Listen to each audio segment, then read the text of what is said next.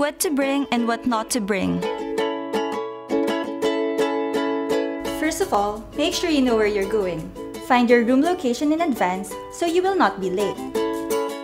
Make sure you bring a valid university ID card. If you have forgotten your university ID card, you may still take the exam.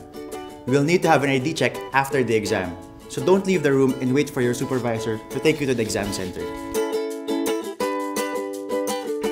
Only those items required by the exam are allowed at your desk. Any pencil cases must be a clear case or a clear bag. Dictionaries, including electronic dictionaries, are not allowed unless there are specific instructions or the exam is open book.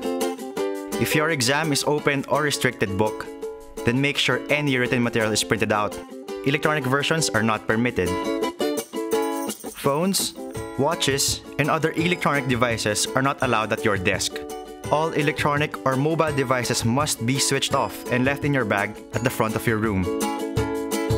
Electronic devices found in your possession carry a fine of $100.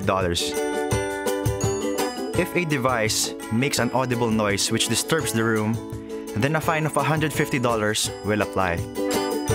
You may not have food at your desk.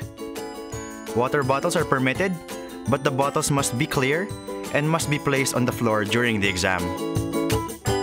Glass cases must be on the floor or in your bag. Head coverings can't be worn during an exam except for medical or religious reasons.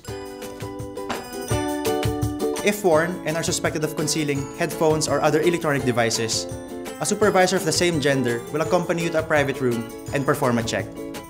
If your face is covered, then the supervisor will also check your identity.